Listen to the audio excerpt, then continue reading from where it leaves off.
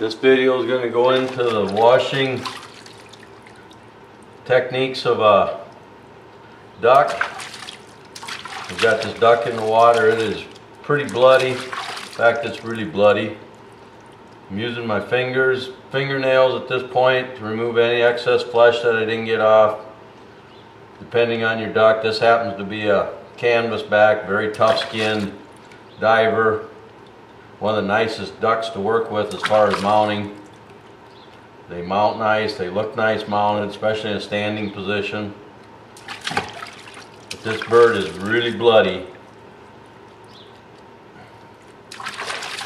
So we're using our fingers. We got Dawn dishwashing water, liquid water. We've got quite a bit of soap in it. In fact, I'm going to put a little more soap in it because of the amount of blood in here. But right now I'm just basically on the skin side, using my fingernails on any areas that didn't clean up perfect. I can just lightly scrape it and that fat and blood will come out.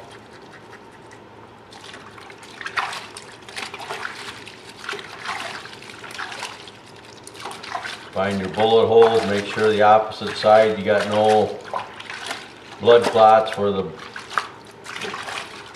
blood went through into the feathers, because you have to spend a lot of time cleaning that out of the feathers, otherwise it'll just keep bleeding into your feathers as you're mounting it.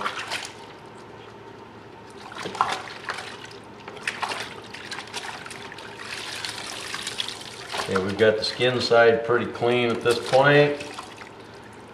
Water's starting to get pretty dirty. We're going to invert this out.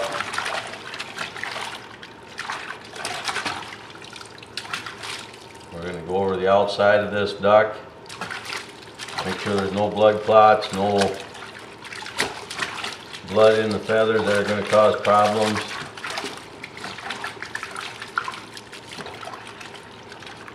Make sure your wings are clean. Your birds will look, especially upland game, when you're washing upland game, it really looks bad because they got 3 feather lines. At least the duck, they're covered with feathers. They don't look really bad, but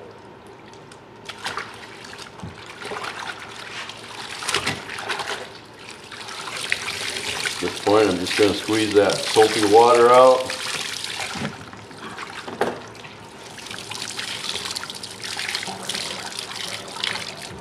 I use cold water and I'm going to rinse the soap out.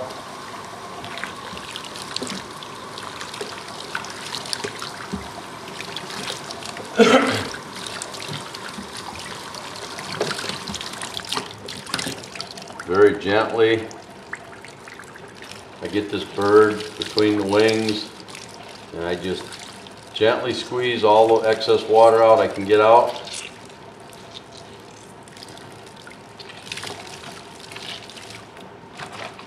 Make sure you don't lose your bill. The bill was in the water getting cleaned up at the same time. If you're using artificial heads, then you can discard the bill. As I've stated, I use the real head on all my birds unless they're totally shot and the bills are shot. Now I'm going to take a towel and I'm just going to wrap this bird up in a towel. And I'm going to squeeze it some more and let the towel soak up any excess water. Then we got a 5-gallon bucket with about 4 or 5 inches of denatured alcohol in the bottom of it. It's a covered bucket. We'll drop this duck in the bucket for 4 or 5 minutes to help displace the water that is still left in the feathers, and it'll also help take any oils out that are still left in the feathers. We've now soaked our duck in denatured alcohol for about 5-6 minutes.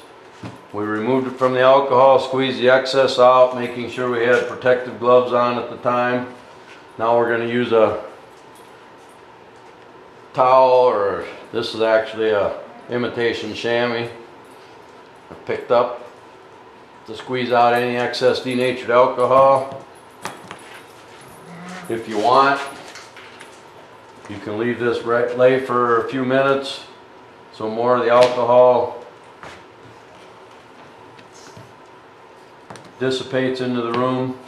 It'll evaporate as it lays there. I keep the alcohol in the bottom of a 5-gallon bucket. 1 gallon should do, I would say, 7 to 10 birds, depending on how greasy they are. When it looks like it's getting in bad shape, discard of it properly, and start with new. This time we're going to go to our borax bin, and we're going to take this duck and we're going to completely immerse it with borax. We're going to work it into the wing areas, the leg areas, all the inside of the skin, the outside of the skin, through the feathers. The borax does 2 things. It'll help preserve the mount. Make sure you got borax on the mounts in the feather areas when you're mounting them. Got a broken bone here, it's hard to get out of the wing. Got to find the inside here. At least this duck's standing, so I won't have to repair that bone.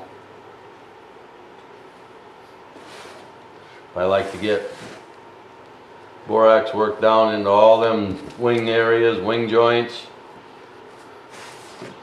Make sure we get everything dried with it, so there's no blood that'll leach through. Fill the chest cavity with borax. I actually take it and I'll shake it out through down the whole neck area so it comes out the head. As I said earlier, this is a pretty sturdy bird. Now I'm just going to work borax into the wing areas, into the feathers. Shaking the borax down into the feather quill area to soak up as much of that denatured alcohol as I can get. The drier it is with the borax, the faster it'll dry with the shot back. At this point I'm just going to shake all the excess borax out.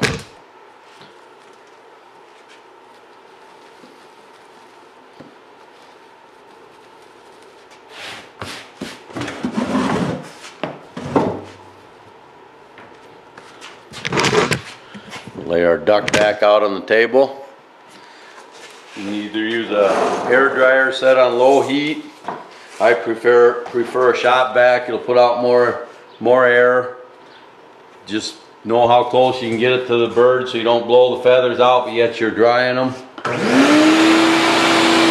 I just kind of hold the bird in my hand, one hand, keep moving it around, keep drying.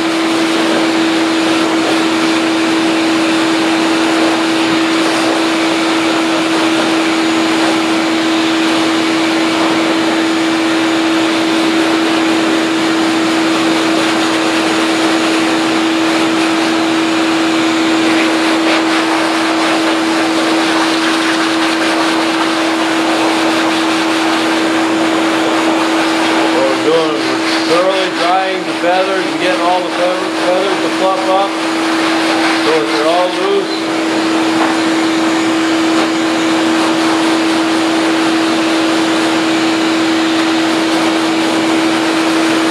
We'll just keep drying this bird till it's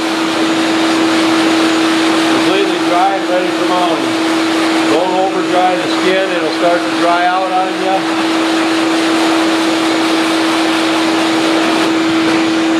Just dry the bird and prepare it for the final mounting.